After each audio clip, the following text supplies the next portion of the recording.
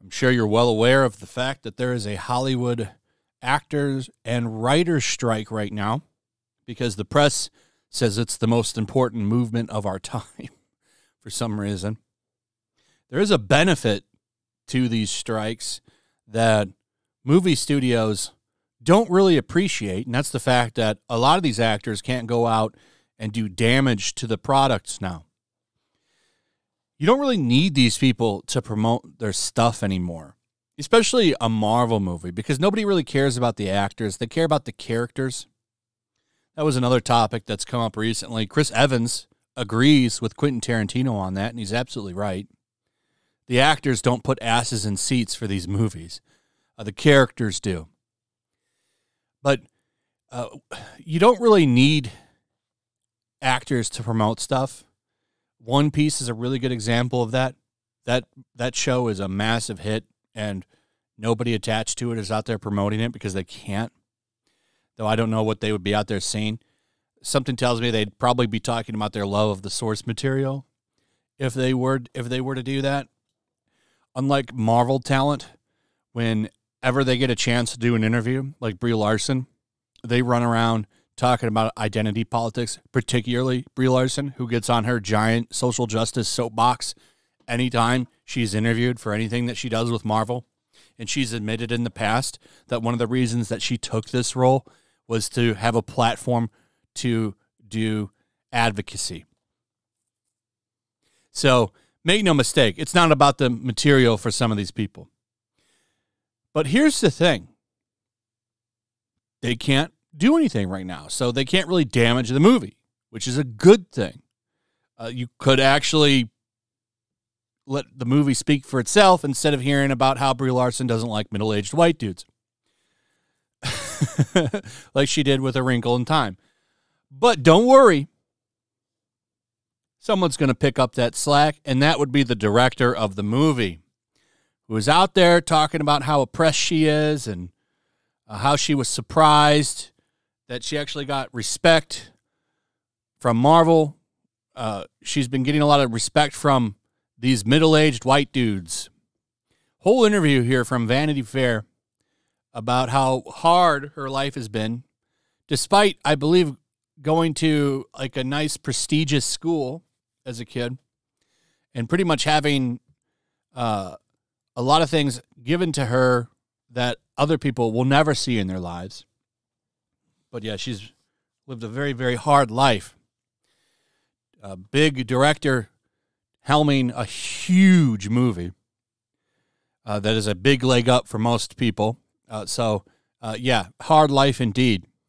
She's out there talking about how life's been hard, and she's so shocked by these middle-aged white dudes at Marvel, but she's done with Marvel, doesn't want anything to do with Marvel anymore, which I do understand, because she says she wants to go out there and build up her own world, and I actually think that is a much better idea, especially as comic book movies start dying out. But now it looks like she's going to say, hold my beer, Brie Larson, don't worry, I got you. I'll go out there and be an advocate for social justice during the interviews for this, because she can still go out and do interviews and promote the movie. And I think she's going to make Brie Larson look like an amateur when it comes to doing damage to a movie. I don't understand why when you do these interviews like about a movie, you can't just, I don't know, talk about the movie and the world. That would probably be a better idea. But a lot of the time, even though she says she respects Kevin Feige in this, she talks about how all he did was interfere in her movie. Oh, and she also says that people that didn't like the first Captain Marvel are sexist that come from the darkest corners of the fandom. So already attacking fans and stuff like that. It's just like, what are you doing? Why don't you talk about how you're excited to show off a movie that has characters, well, at least two characters that comic book fans have always loved. Miss Marvel, not so much. But Monica Rambeau definitely has a lot of people that love her.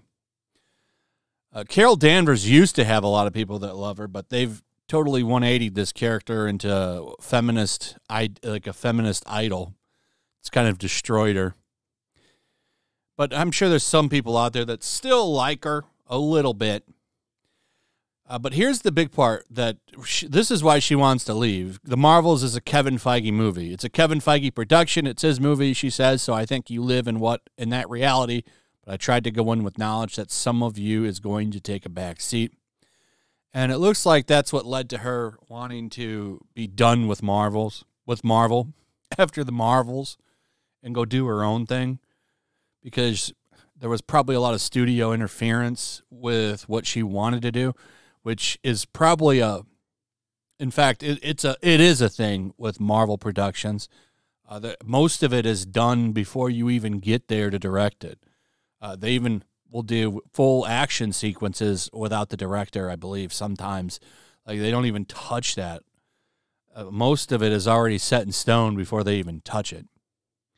Doesn't really seem like it would be a very fulfilling director job. Like, you go in there and you want to do things and you have a vision and there's nothing you can really do. It's kind of so corporate mandated. And this is a big problem with Marvel in general. Like, it's also kind of pre-written with these formulas that they have that it just makes all of them feel so soulless. This is a Marvel problem in general, not really a complaint to Nia DaCosta.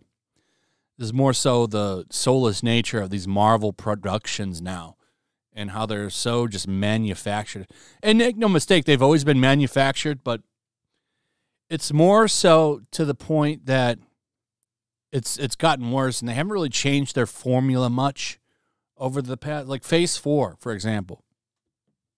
Phase 4 was dog shit, and it looks like Phase 5 is going to be a load of dog shit too. Nothing that they've done since Endgame has been any good, in my opinion.